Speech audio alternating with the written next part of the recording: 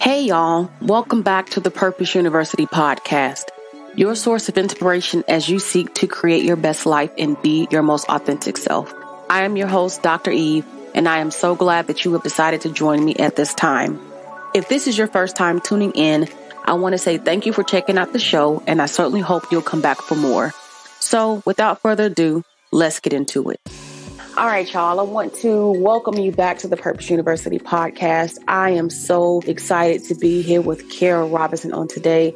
Kara is a first-generation college graduate of North Carolina Central University. Am I hating Kara? Eagle Pride, right? I mean, I went to Shaw, so okay. Yeah, I was like, Okay, but it's all really all HBCU love. Okay, yes. All right. We know who started it. Oh, I have to. Oh, yes, I did. But I'm really glad to be here with you on today. Thank you for coming onto the show and being willing to share your story. Yes, thank you for having me. Oh, you're so very welcome. So very welcome. So I don't want to say any more about you. I want to let you take the floor. Tell us about yourself. Who are you? What is it that you do? What is your story?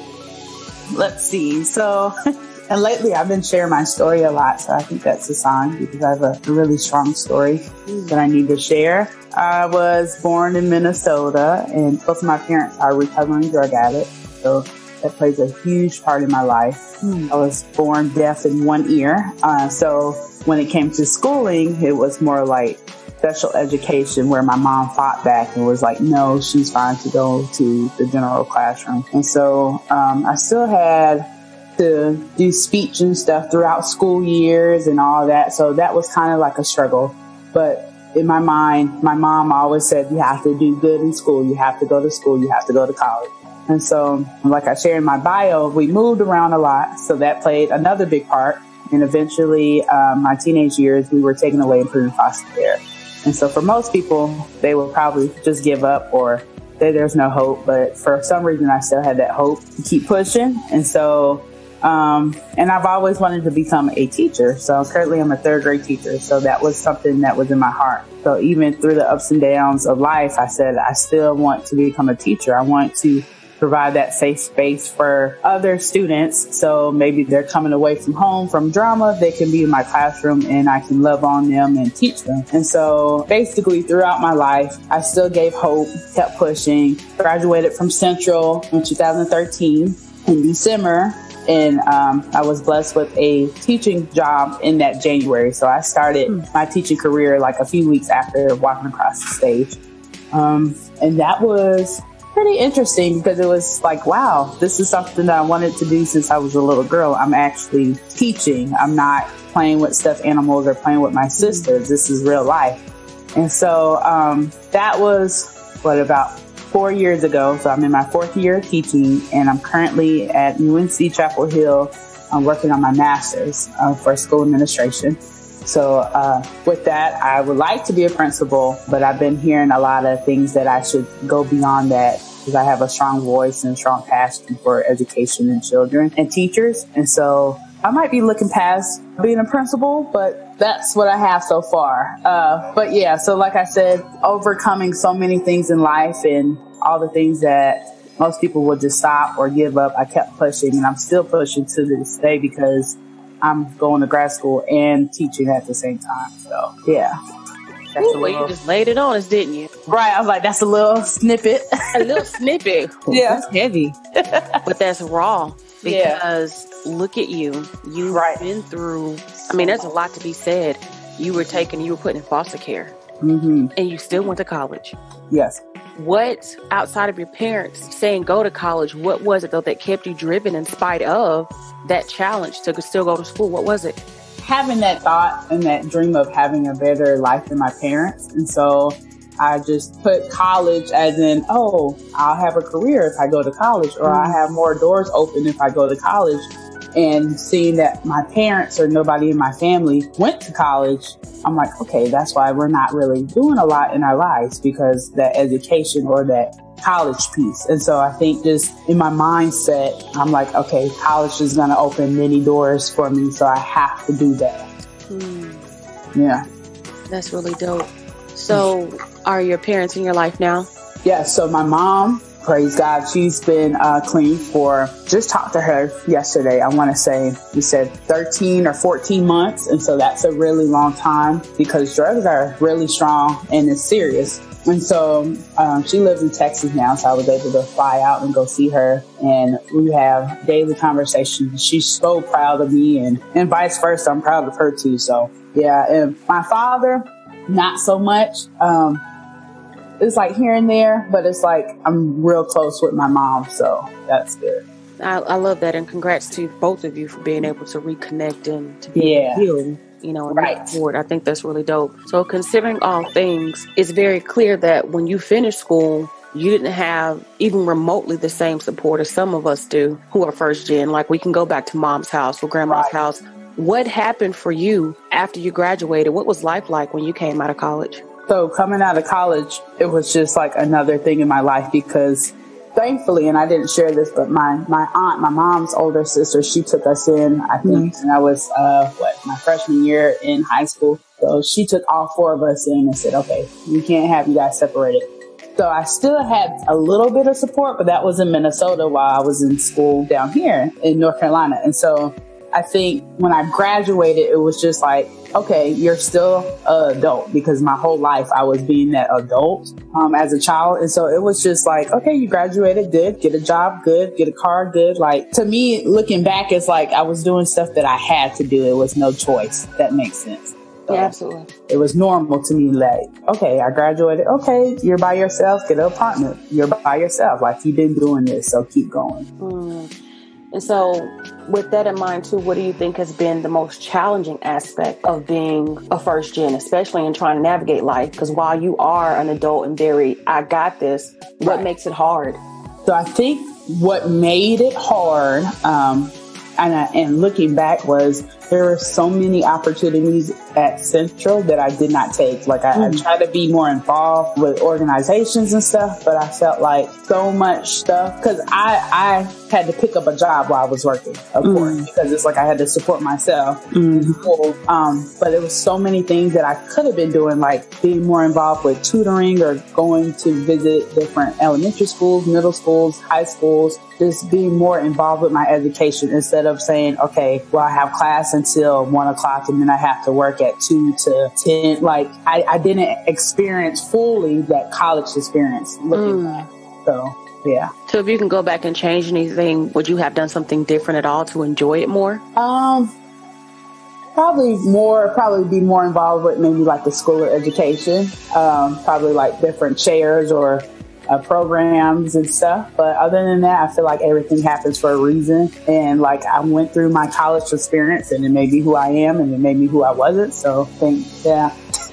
Absolutely. Yeah. So considering all things, what has been the best advice that somebody's ever given to you?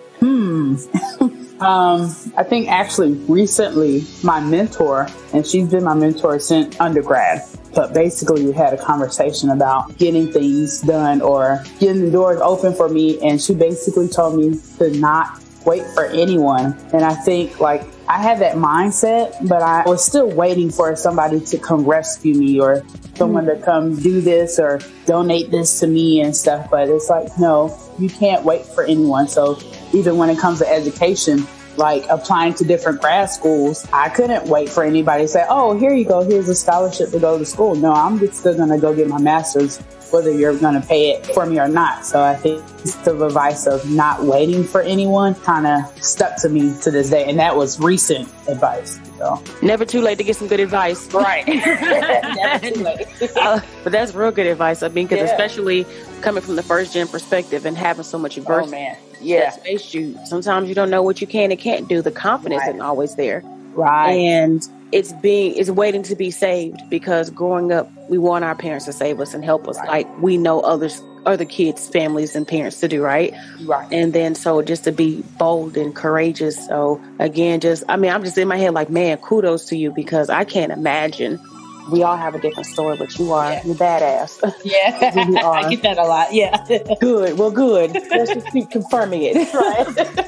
So then kind of even talking about just again who you are, can you tell us what it means to be authentic and how are you authentic in your own life? I want to say I'm learning more about who Kara is now because I can focus on who Kara is instead of focusing on my family or focusing on how the bills are going to get paid. Like, I can be selfish with my time. And so now I would say as a grown woman, I'm able to figure out like, okay, Kara is a survivor. Kara is strong. She is confident in who she is. And so I think it took me a while, especially coming to a HBCU from small town Minnesota. Because it was a culture shock. Like, oh my goodness. And so just learning that, like, I had to own that my parents were recovering drug addicts, or I had to own that I didn't have that support at home, or own that I'm deaf in my ear. Like, I have to own that. So I think just being real about that and embracing that, that's how you have that authentic feel from you. But if you're not owning the flaws about you, but you're owning the strengths, it's like, okay, that's cool. You're good in these things, but what are you weak at? And so I think it takes a big person to say, I'm strong with this, but I'm weak in this area too. And so I think me learning about who Kara is, I'm able to say, yes, I'm strong in teaching or leading and loving, but I'm also weak in this area. So I think that helped a lot. Absolutely. So I know that you are a part of the Big Brother, Big Sister program. Yes. So what I'm curious to know is, how has your life experience helped make you a better mentor? And how do you serve your mentees? So I think going back to just being real and owning what I've been through and sharing that story. And I think that gives me a place outside of the classroom, because in the classroom as a teacher, I can't be like, hey, this is what happened to me. Right. They're like, oh my goodness. Right. And so where that space that I build with even with my mentors, but with my mentees, the space, that safe space, I can share, hey, this is what I went through, but look at me now. And I'm still going, because I'm only 26. Like, I still got life in me. And so it's like encouraging them. But I'm learning too that everybody has a story. So also closing my mouth and not waving the flag of, oh, woe is me, woe is Kara, but what is your story, and like, how can I learn from you? And so I'm working on that right now with my mentees, is like learning from them, no matter how old they are, because they're going through stuff or they've been through stuff. And it's like, we can share stories, not compare, but share stories and learn from each other. So word up. So you've mentioned having a mentor a few times since we've been on this conversation. Yeah. How did you find your mentors? So, right. Funny story. And she'll listen to this in the future too, so she'll understand. But again, so transferring to Central, it was a nice culture shock. It was at the time, because I transferred in my second year, so my sophomore year. But my mentor, her group, they were looking for, so she was going for like a Miss Black and Gold pageant. And so they were looking for new females for the next spring and new candidates and all that good stuff. And they couldn't really find anybody who had strong qualities. So they're like, okay, let's go back out in Central and interview some more people, blah, blah, blah.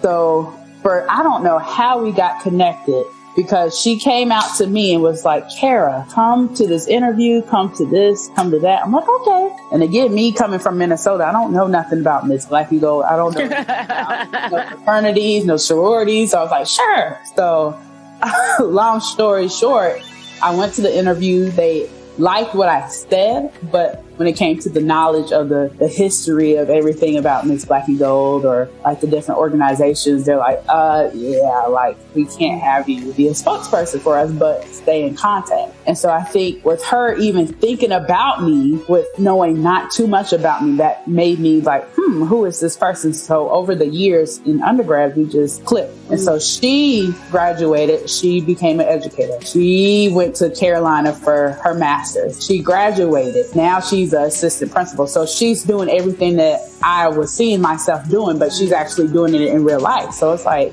wow, like, okay, not is she just saying that she wants to do this, she's actually doing it now. And so like, now we're in a good space now where we can actually like get real close and talk and say, hey, how did you survive this class at Carolina, or how are you surviving now in the real world? And so I'm just thankful that I have somebody who's above me in levels, but I can talk to it and be open with, because I feel like sometimes I can look around and see people like they're not even on my level, or some people are kind of on my level, but they're not as brave and bold. And I'm like, I need somebody to push me, because I'm tired of pushing other people. And so with her, she would push me, encourage me at the same time, but she always set a good example for me. And so, and funny joke is today's her birthday. So like, well, nice. Well, happy birthday. Right, yeah. Hey.